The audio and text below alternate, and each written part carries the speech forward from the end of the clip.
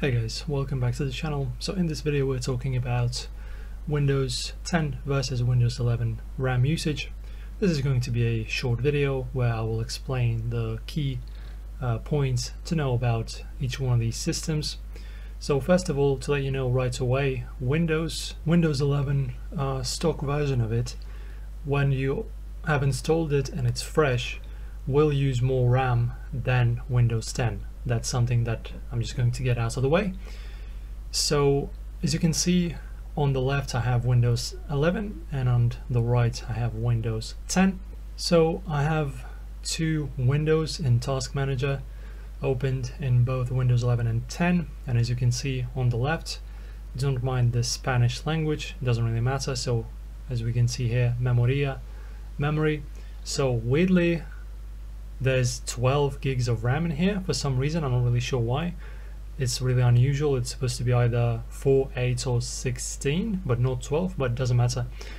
So as you can see, we have a RAM usage of 4.2, and in Windows 10 we have a 3.1.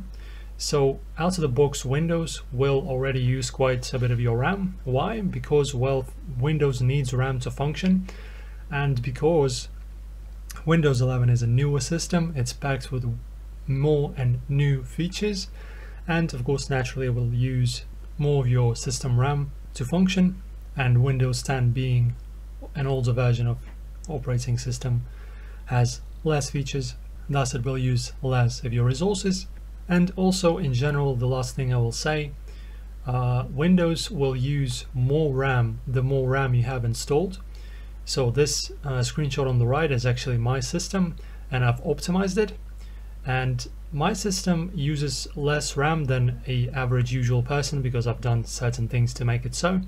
But as you can see, I have 32 gigs of RAM, and basically the more you have, the more your system will use, and it's completely normal. So if you have, for example, 4 gigs of RAM, which is extreme, which is very low amounts of RAM for 2024, it will probably use around 1.5 gigs or something like that on Windows 11 right here.